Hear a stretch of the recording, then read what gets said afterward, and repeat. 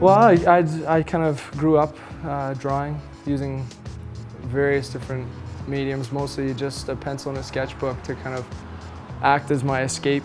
The U of C, after high school, I did 4 years of Bachelor Fine Arts degree, and that kind of shifted everything a little bit more into focus in terms of art versus just kind of a hobby or pastime, sort of.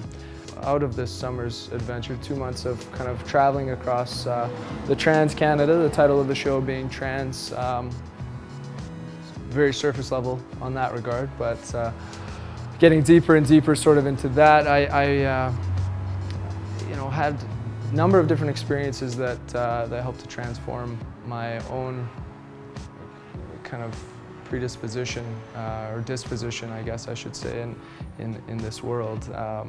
The transactions that I sort of had with different people, as well as the transaction with people back home while I was traveling via cell phone. You know, this is new technology to me anyways that that definitely started to shape my summer in a different way.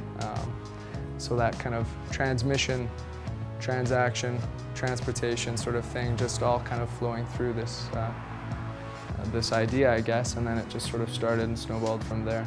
Yeah, it's more or less, I would call it a visual ramble. It's kind of something that started somewhere and is now time to hang the show.